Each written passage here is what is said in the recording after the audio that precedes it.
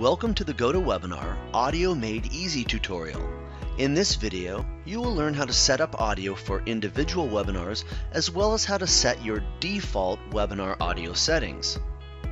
Log into your account from GoToWebinar.com or from the orange icon in your system tray.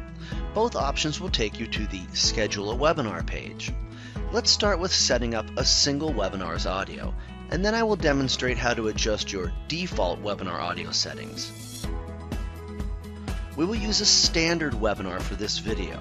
Webcasts and recorded videos are covered in other support tutorials. Give your webinar title and enter the date and time of the webinar. Here, you can choose if you'd like to make it a recurring webinar. For this example, I will make it a single event. Confirm your time zone and click Schedule Now. Now you have scheduled your webinar and will be able to manage a variety of other options and features. For this video, we will focus on the audio portion. Click on the Settings tab and you will see the default audio settings that are active on your account have been used and numbers have been generated for you. I will demonstrate this in a minute, but as you can see, these are numbers based on the default audio settings I have. I can click here to adjust the settings for this specific webinar. You can choose from telephone only, telephone and voice over IP or VoIP, VoIP only, or you can also add toll-free numbers. Another option is to provide your own conference call numbers. Setting up toll-free numbers and toll numbers works the same way. If the box is checked next to that option, you will click on Edit, add the countries you'd like to provide attendees, and click Save. It's very simple to use. As you can see, this specific webinar is set up how I like it, and I will leave it like that. Setting up your account's default audio settings is basically what you just saw. However, you will adjust these default settings from your Settings icon here. You will recognize the format and everything is adjusted the same way. The difference is that these will be what any future scheduled webinars will start with. As you saw, those can be adjusted still.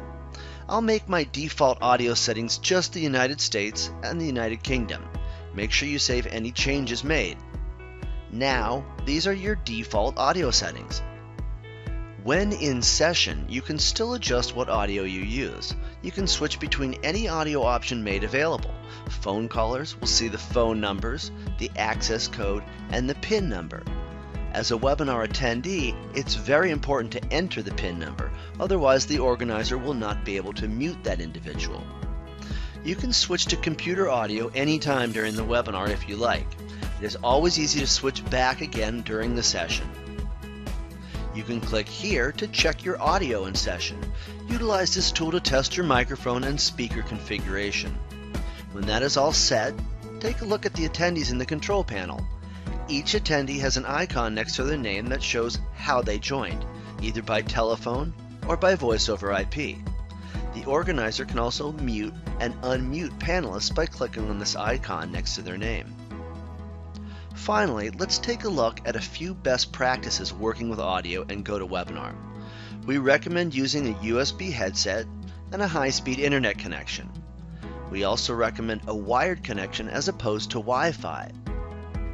Close unused programs and turn off any music you may have on in the background. This will help free up bandwidth. If joined via a smartphone, turn up your handset volume to make sure others can hear you. Also, turn off any other phones that may ring or buzz during the webinar. As well, store away nearby wireless devices that can sometimes interfere with your signal. Best of luck with all your webinar events audio, and with GoToWebinar, you can expect flawless audio.